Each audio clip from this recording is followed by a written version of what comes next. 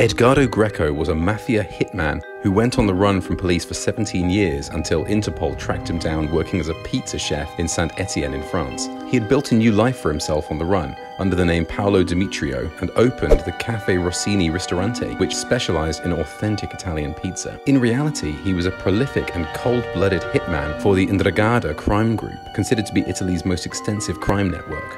Greco was wanted specifically for the murder of two brothers, Stefano and Giuseppe Bartolomeo, whom he killed in Calabria in 1991 as part of an ongoing Mafia war over territory. After beating them both to death with an iron bar, he dissolved their bodies in acid.